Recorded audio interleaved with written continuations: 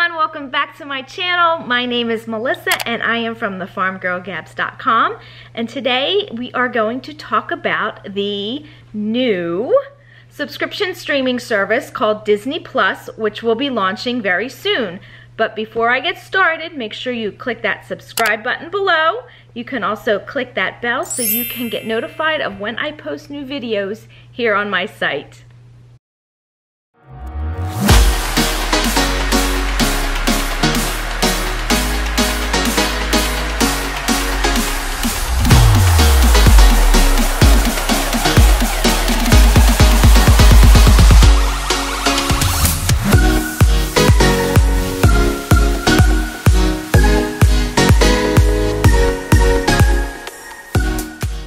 Alright guys, so there is a new streaming subscription service in town.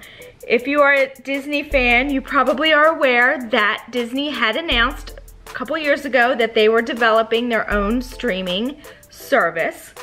And it was officially announced last week that Disney Plus will be launching exactly 209 days from today.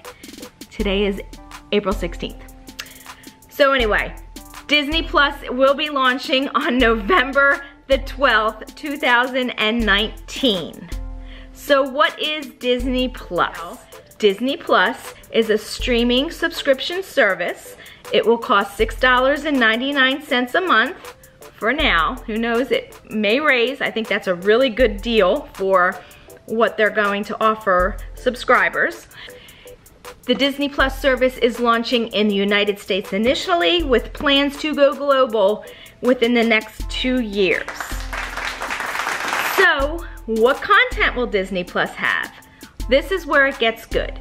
Disney Plus will be a family-friendly subscription service, which means there will be no R-rated movies or shows at all. It will be the home to all things Disney, Pixar, Star Wars, Marvel, and with the recent acquisition of 20th Century Fox, many of those family-friendly 20th Century Fox movies as well.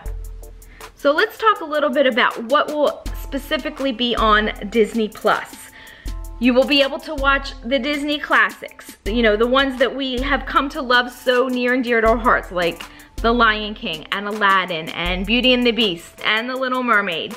They will all be available on the platform. They might not all be available on November the 12th when it launches, but they will be available within the first year.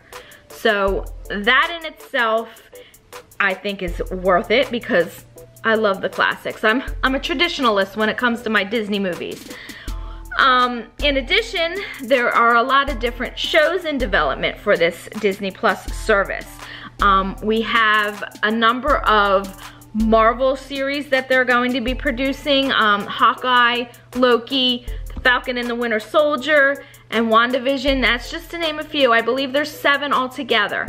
In addition, if you're a huge Star Wars fan, they're bringing back the Clone Wars. They're developing a series called The Mandalorian, and Diego Luna is going to reprise his role from Rogue One. So there is a lot of cool programming.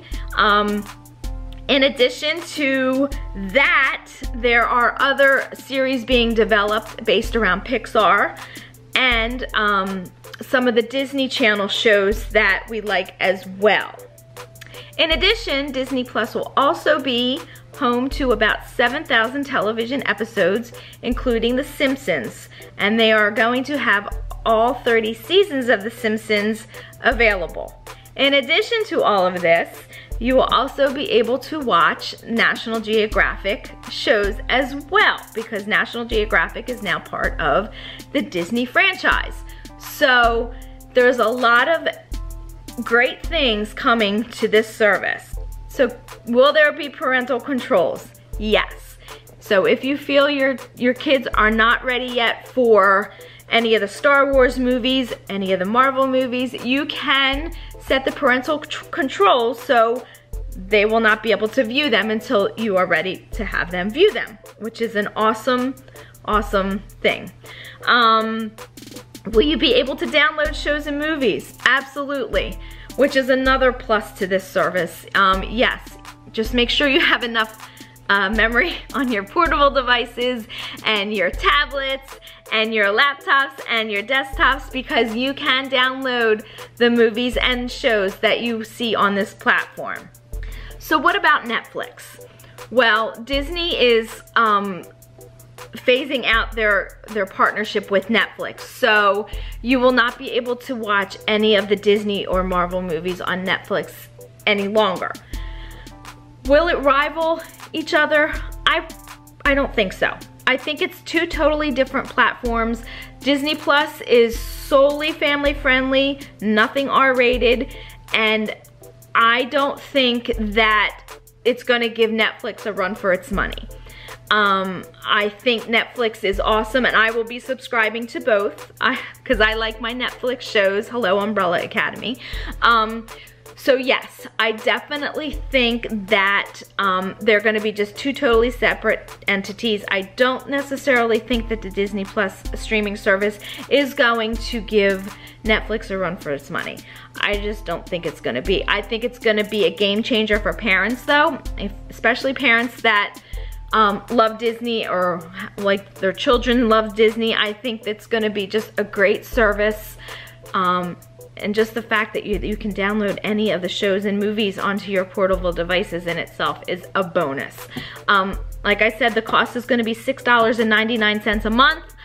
I think that's a steal, and I would not be surprised if that price eventually does go up, because I think that is really inexpensive. I think it's quite cheap compared to the other streaming services out there. And I think the $69.99 a year price tag is totally worth it. So I have a whole blog post about this. I will link the information below. But I wanna know what you think. Do you think that Disney Plus is going to be worth it? Are you gonna subscribe? Let me know your thoughts. You can leave a comment below, and I would love to hear all about it. So that's it for today. I will be back again with another video. Again, if you like this channel, I would love if you would subscribe. You can also click that bell to get notified instantly of when I post new videos. You can give this video a thumbs up as well. I would so appreciate it. Okay guys, thanks a lot, and I will be back soon.